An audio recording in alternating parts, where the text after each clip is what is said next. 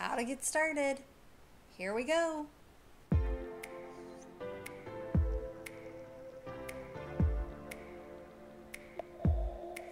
Hey guys, and welcome to today's vlog. It is always great to have you with me. I am excited to talk about nutrition today. I know that we do a lot about energy healing, and of course nutrition goes along with that. So today that is what we're going to talk about. And I'm going to tell you the 5 basics of where to start with nutrition. Because let's face it, it gets really overwhelming of where to do and where to start. So this is the basics of it. Let's just dive right in. Number 1, a good multivitamin. You need a good multivitamin because our food just nowadays, it's just really not as nutritious as it used to be. We need vitamins to supplement what we're not getting in our diet. When picking out a vitamin, you really need to make sure that it is a good whole plant-based vitamin. Make sure it's not synthetic, because even though it may say that there's a vitamin or a mineral in there, if it's synthetic, your body really doesn't know what to do with it. But if it comes from a plant, then your body has an idea of what to do with it, and it uses it up, and it uses it in the proper way. So the vitamins that I really love are called AM and PM, and they are from a company called Jeunesse. I'm a distributor, but I really do love these just for the sheer fact that the amount of things that are in these literally wrap around. So it's on this side and it goes all the way around the full thing. That's how much stuff is in them, and I love it. Like, the second thing you need in your nutritional diet is a probiotic. Now, we have a lot of little bacterias in our gut, and that is what digests our food. And really, let's face it, the American diet or the Western diet is not really helping those guys to digest. There's a lot of toxins, there's a lot of sugar, there is a lot of really acidic-y things that is not helping. That's where candida comes from. You get leaky gut. This is stuff that a probiotic can really help with. The next one is lemon water. I've talked about this in another video, the 7 free ways to get healthy.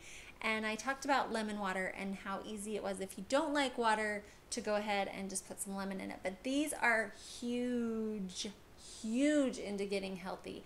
It actually gets rid of toxins in your body. It wakes up your body in the morning. So is what I like to do is I actually, most of the time I use the lemon essential oil. I like doTERRA. That's the company. I'm a distributor of those. But there's other companies that are great. Just make sure that if you're going to put it in water that you can drink it. Not all essential oil companies are alike. You cannot eat them all. So I really recommend that you look into if you can actually consume it and eat it. It's also going to help your immune system. So if you're fighting something, just taking straight lemon juice, like a lemon shooter, is going to be really big into helping that immune system for cold and flus, anything else that you think you might be catching. The 4th thing is salt.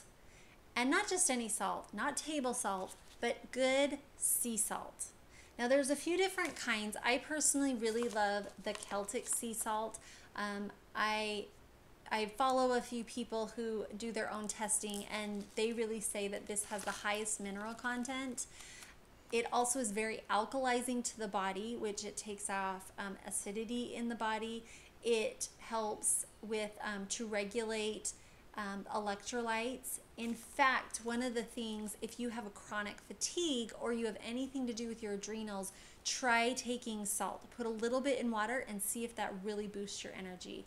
I know when I was getting healthy, and one of the things, I just had no energy, and I had heard about salt. I actually started with pink salt. That's fine too, as long as it's a good salt and it's got trace minerals in it, not just straight table salt. But I took a bunch of salt just to try it out in a big old swig of water, and I had a huge burst of energy, and I felt really good. So is what I like to do is, with my lemon water in the morning, I actually put a little bit of salt in my water. Now, not enough to taste it, but enough to give me those really good trace minerals. And it does an amazing job. It gives me a lot of energy, and I just really, really love it. The last thing I want to talk about is baking soda. Now, baking soda is a really big deal in your body because it actually alkalines your body.